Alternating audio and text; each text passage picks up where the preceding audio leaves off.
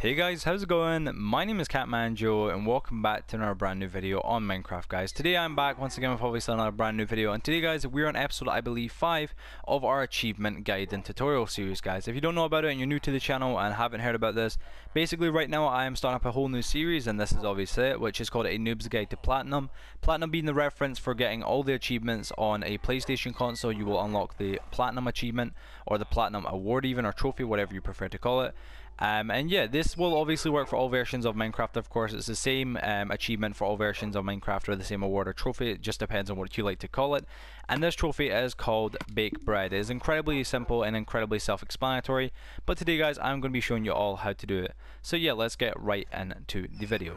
Now guys, to do this achievement you will be needing wheat. It's obviously very self-explanatory and very easy.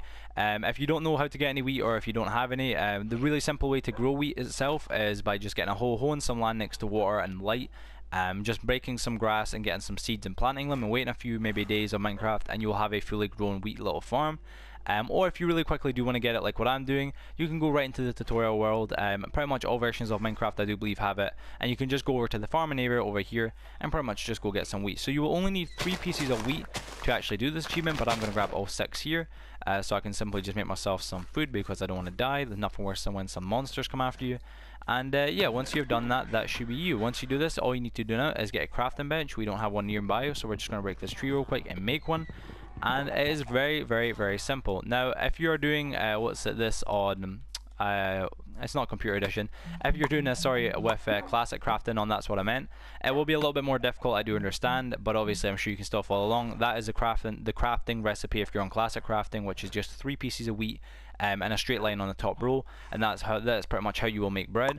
Now as you guys can see here, I've just made it, and there we go. I've got baked bread, the trophy earned baked bread. So there you guys go. That is the end of today's video. As I said, it is an incredibly easy and incredibly simple video, or incredibly easy and incredibly simple glitch, or not glitch, sorry, tutorial. I'm getting mixed up, guys. I'm making many of these videos.